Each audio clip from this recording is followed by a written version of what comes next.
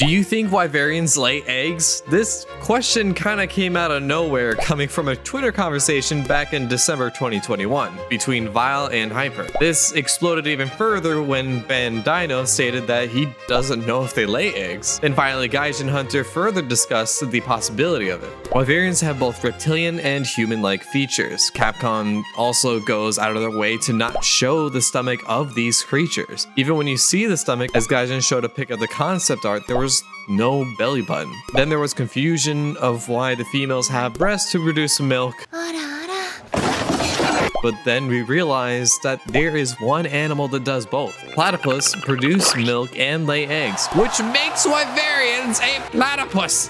Sunbreak then plays with this idea with a little bit of dialogue, which doesn't prove anything, but it's just a little joke saying that she would lay an egg. Happy Easter, everyone.